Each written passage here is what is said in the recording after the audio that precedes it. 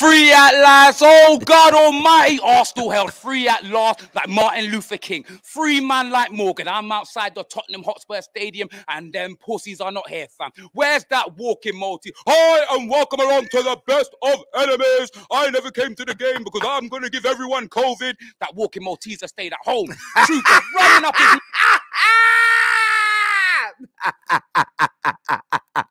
mouth in the preview. Aaron Ramsdale, blood. Martin Asgard, blood. All these side men, fam. And none of them don't know KSI, you know. Listen, big up Troopz. Just have a little look at what he said just there. Remember, hit the like and share button. All the links for all the content creators in the description below. Subscribe to them, support them, help the fan channel community. Deal? But Arteta needs a new squad, blood. Yeah? You know them way there, fam. Just know, blood, you man came to the Champagne Lane, blood. Not the Tottenham Hotspur Stadium, the Champagne Lane, fam. And you man got put in a spliff, blood. You know them way there. You can hold top 4 for now, but I'm going to be holding a spliff. I'm smoking Troopz tonight, blood. I'm smoking Robbie tonight. I'm smoking RoboCup judges tonight. I'm smoking Graham Potter with facial hair Lee Gunner tonight, fam. You else, blood?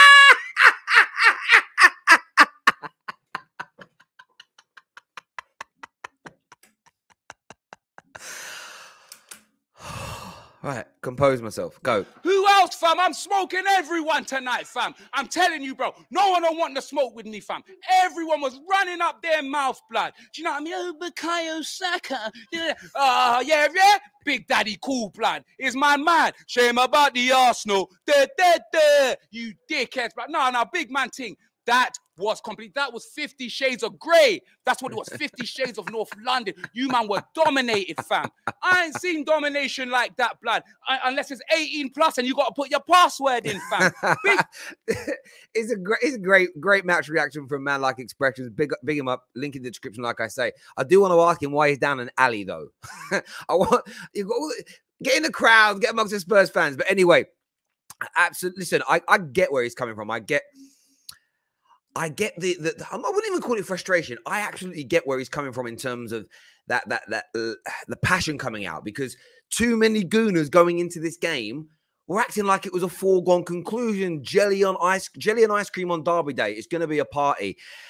And they come unstuck a little bit last night. It's not the end of the season. It's not the end of the top 4 race, but it was just this mentality of we will get a result there. And they got battered.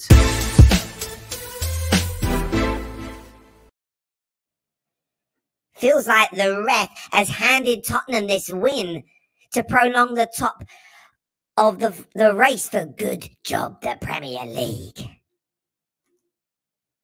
Fucking shambles from the ref. Ruined the game already. Son is a diving prick. Why are Arsenal never allowed to rough up the opponents, but teams are allowed to do it to us time and time again? Tyler on Sky Sports says Son needed protection from the referee. Saka gets the shit kicked out of him every week. I fucking hate football in this country.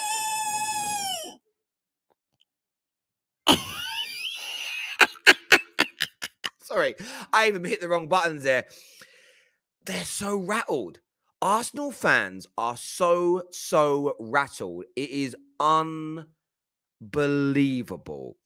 Blaming the referee, in my opinion, it's an absolute abomination. It is. And the reason that I say it's an abomination is because there was so much wrong with your team again last night. There was so much wrong with what your players did last night. There was so much wrong with the approach to the game from Arsenal's point of view that for me, it was just a case of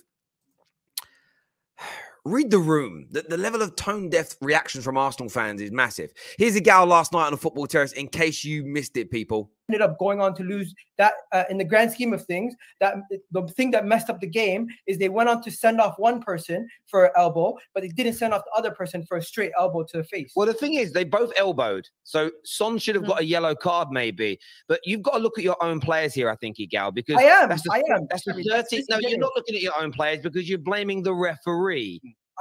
I'm not putting everything on the referee. Listen to the words that are coming out of my mouth.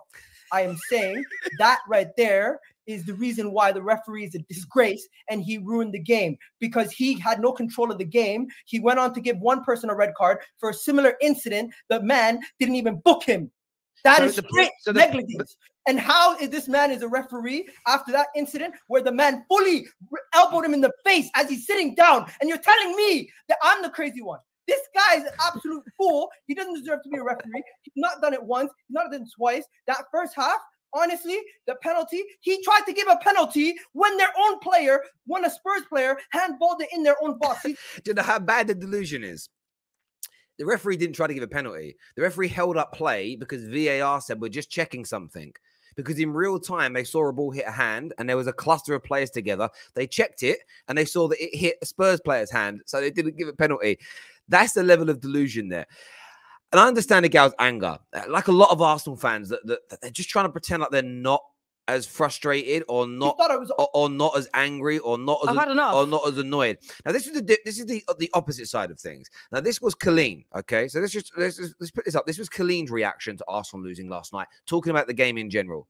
Can we just fuck off top four for like 2 seconds? For 2 seconds. This is a North London derby, yeah? We came out for the first 3 minutes. The first 3 minutes was a pathetic performance. Rob Holding, I don't even know what the fuck he was thinking. He's one of our most experienced players. We have a go at Tavares week in, week out. When he plays, he makes a mistake. One of our more experienced players comes in and does that in a North London derby. I don't care what it means. Or we could have got Champions League at Tottenham's ground. Fuck that for 2 seconds. It's a North London derby. And what was that? It's fucking pathetic. And you know, Colleen is bang on. And this was the thing for me. This is what's missing at the moment. And this is a fan channel reaction video. And I will say this about fan channel content. Football fans have got to stop being politicians. If you're the host of a show, I understand you being more neutral, being balanced, asking questions because you're trying to harvest opinion. But football fans are meant to be football fans, and you can be angry at the performance last night without overreacting. You can be annoyed at the performance without saying, I want the manager sacked. Do you get where I'm coming from? Like, sometimes I just want to see fans be fans in the moment, react to that game. Because you're angry, because you swear, because you might say that Holding was a disgrace today, it doesn't mean you want Arteta sacked tomorrow. It doesn't mean that Bukayo Saka's never going to be a good player. The polarization from football fans it's honestly making this industry boring. So big up to Colleen and other Arsenal fans last night that just called it how it was on the night. It needed to happen. And for me, it needs to happen a lot more. Now, I want to take a look here as well. Lee Gunner last night. Here's his reaction. But let's get on to this game. Rob Holding, brain dead.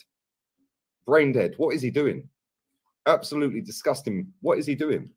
You've had 1 lesson. You've had 2 lessons. Son schooled you twice. You got away with it twice. 3rd time, why are you pulling him back? As soon as that happened, I said he's getting sent off. 2 minutes later, bang, forearm smash. Should have been a red. He got a 2nd yellow. Off, gone. Cedric Suarez, what are you doing? Like, genuinely, what are you doing? Capitulation settings. What are you doing? We see that with Mustafi, by the way, a few seasons back, where he did exactly the same in the box to Harry Kane. But what do we know? We have conceded 4 goals less than Burnley, by the way, this season. Who are in a relegation battle. Wow. And they are right down there fighting and scrapping for their lives. But according to Top Gooners, who, by the way, all walking out the ground 10 minutes from the end, why weren't you backing your manager? Apparently I'm toxic. I'm toxic. It's me. It's my fault. It's all my fault. But it is what it is. Listen, I want to touch on what Lee is saying there as well. Because... listen, I stand by what I've said. I've seen improvements in Arsenal this year. I'm not going to yield from that belief. But where I get where Lee's coming from is these gooners. And I've been saying it for 3 months. And I've seen screenshots from group chats. I've seen videos shared about me, things that have been said about my friends of mine, good friends of mine that are just, people don't know they know me because they've been friends of mine since we were kids or something. They're in these group chats. And you can't even have constructive criticism about Arsenal with some toxic fans. It's unbelievable. There are still so many improvements this Arsenal team needs to make. So many. They are not at the top of the mountain. And I think Lee's spot on about that. I think that element is they've conceded too many goals this year for a team that Arsenal fans were suggesting was title worthy winning defense, or title winning defensive ability they had. Whatever the fucking phrase was, I don't even remember. But for me, it's an absolute madness. It truly, truly is. And I get the frustration of people like Lee. Lee's too far out there for me. Lee never gives any credit, even where credit is due. But some of these points, they hold water. But people want to ignore them most of the time just because they don't like Lee, because they don't like the way Lee says things, or they don't like the way Lee goes about stuff. And just for me, the excuses last night, blaming refs and soft penalties. Remember, the penalty that Arsenal conceded last night was almost a carbon copy of the penalty they received against Manchester United. In the grand scheme of things, are they both soft? Yes. But if you celebrated the penalty that you got, then kind of stop moaning. That's always been my way of looking at these things. I've always looked at things that way. If you're going to complain about, if you're going to celebrate the soft ones that you get, just learn to take it a little bit more on the chin. Just learn to take it a little bit more on the chin when they don't quite go your way. I just think, for me, that's the way forward here. No doubt about it at all. Please make sure you're smashing like buttons. You're leaving your comment section below. Let's take a look at the brilliant AFTV and what man like Ty had to say last night. Let's have a little look. Premier League, UEFA, FIFA going to do something about the disgusting disorder that goes on in between these games, because it's absolutely disgusting and it's not good enough. It's not good enough, and I'm really, really disappointed. And even we've actually had to stop filming because we had moronic Tottenham fans coming up and talking rubbish, and I think it's absolutely ridiculous. If you've won, be happy, but don't start coming and start swearing and saying rubbish. So they're an absolute disgrace and absolutely disgusting me. Okay, let's go into the game now. I love that. It's 2 minutes in. Do you know what I love about Ty's fan cams? You should always, this is respectfully, go about 2-3 minutes in, then he starts talking about the game. It's shout outs and always having a pop at some kind of officiating, other fans. Let's see what he's got to say about the game. Let's talk. For me, and I'm never one to really blame referees or officials, but today it felt like they really were against this Arsenal side. Would you say? Cecil, I love you, bro. Cecil's a great guy, top class presenter. He's going on the big things. But come on, I know you're hosting, but come on. Yeah, that would you say they kind of made the game go the way it did? Yeah, that's nothing new. That's nothing new.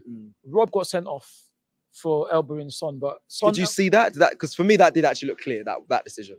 I didn't see it. But that's what apparently got sent off for. Do you know, I want to also point out here, Arsenal fans have been very clever with their wording. It's politics again. Holding got sent off for an elbow. I don't think it was a sending off. He didn't get sent off for the elbow. He got a second yellow card for the elbow. It was a yellow card offence. It wasn't a red card offence. I think that's what's being missed here. Like, they talk about Son's elbow on the floor. And for me, Son's elbow was fairly similar. I don't feel like it was a red card worthy challenge. He probably should have got a booking, no doubt. But Rob Holding had just been booked. And if you've just been booked, we all know the rules of the game. You don't go and make any other silly tackles you try not to make any more in the whole game. But if you do it within a 5-minute, 10-minute span, you know you're getting that second yellow because you're fresh in that referee's mind. But then Son elbowed Rob. So why didn't Son get sent off? Why didn't Son get sent off? Second yellow. And the penalty, did he go to VAR? Why? Why would he go to VAR? He didn't need to go to VAR. Doesn't need to. There's a push in the back. Another little thing. All penalty decisions that are given are checked on VAR. Like, all goals are checked on VAR. The difference is we just don't always get shown them on television. But it was a foul. It was a push in the back. And Cedric just got it wrong. What you're meant to do is kind of wait for the guy to be in the air and lean into him. He smashed into Son before Son had even taken off the ground. It was stupidity from Cedric. Why didn't he go to VAR? That's a big decision. It's meant to go to VAR. Why? Did you see what happened? Because for me, I honestly, I was sat quite close to it, but it didn't seem clear cut for me to say that was a penalty. I didn't really see too much what was going on there. But did you see it? Do you think it looked like a penalty? I didn't really see what happened, but that's not my job or your job. It's the job of the referee. And to me, when you have a decision like that, you go to VAR. No, listen, I love you, Ty. You're a great guy. Big up AFTV. Remember, all links in the description below. But no, you don't just go to VAR. VAR is there to ensure that no clear errors or mistakes, clear and obvious errors and mistakes have been made by the referee. The referee is given it in real time. VAR will check it. They will message into the referee's ear every single time and say, well, we've seen this. What did you see? He'll relay back, well, I saw a push in the back. For me, it's this. Unless the VAR said to him, but there's actually no push in the back, we don't know what you've seen, then they would check it. For me, look, Arsenal fans have just got, listen, Colin was brilliant last night. Lee was brilliant last night. They took the L. They took the L and actually said, you know what? We didn't deserve this tonight. We don't deserve to be the winners, the victors tonight. Move on to the next game. This blaming of referees, again, I think allows Mikel Arteta and his team off the hook. 13 red cards since he was appointed. And I do believe at least 6 to 7 of them are for violent conduct or for denying clear goal-scoring opportunities. Ridiculous levels of aggression from your team, and it is costing you points. That, for me, is where the focus should be. But everyone that's tuned in, a big, big thank you to each and every single one of you. Make sure the like buttons are being smashed. Subscribe to all the channels that are featured on today. Go check them out. All the links in the description below. As we say on the terrace, we really are about trying to support the fan channel community as best we can. Take care. Goodbye. God bless. And we'll see you all again soon.